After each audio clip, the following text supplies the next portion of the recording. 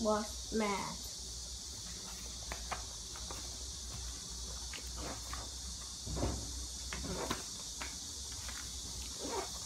Mouse was wet, hopping mad. You look ridiculous, said Hare. Mouse stopped hopping. Let me show you how to hop properly, said Hare. Fortunately, was a hopping ease. Mouse tried to hop like Hare, nothing doing. Mouse hop, hop, flopped it, splish into a murky mud puddle. You called it stomping. Now Mouse was really mad, stomping mad. You called it stomping, said Bear. Mouse stopped it stomping. Stomping bone right. Should result in the shaking of trees and the rumbling of earth, said Bear. Bear stomped it. The trees shook and the earth rumbled. Mouse tried to stomp like Bear. The trees did not shake, the earth did not rumble. Mouse stomped it, flopped it, splosh into another murky mud puddle. Now Mouse was really mad, screaming mad. Don't hardly scream at all, said Bobcat. Mouse, stop screaming. When I scream, you can echo through the wood.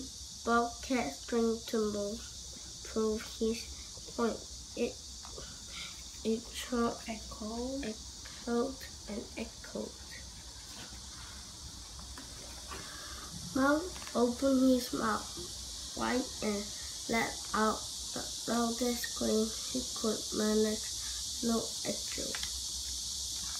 He tried arching his back like a bobcat, but lost his balance and was splashed into yet another murky mud puddle. Now Mouse was really mad, rolling around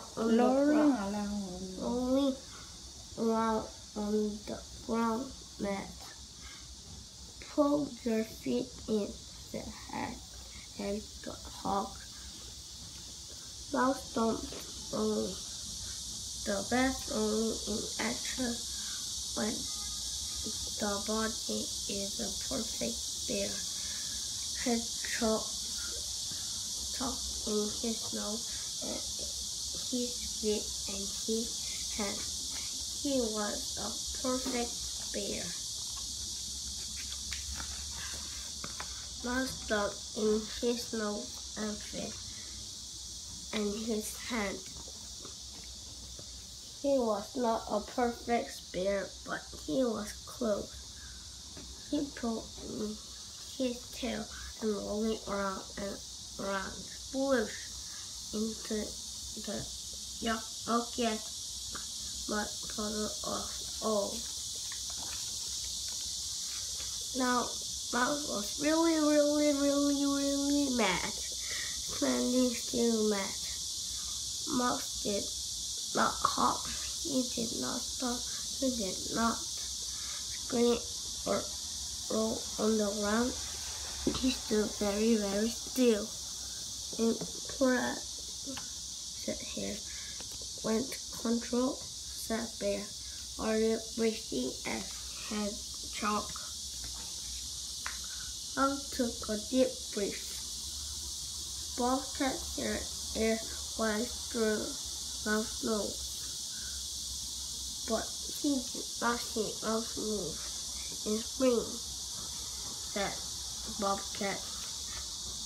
Bobcat was very still. He breathed deep and tired not to move.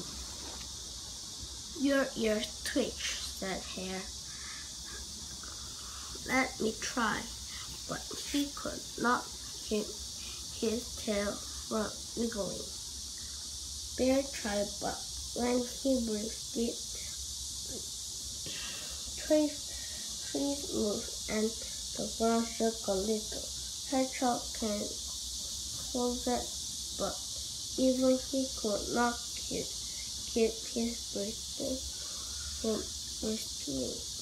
They stood together for a long time, waiting and trying to be still. And then Mouse realized he was no longer mad. I feel better, said Mouse. You look better now, said Bear. But you need a bath, said Hedgehog. Good idea, said Mouse. Splash! The end.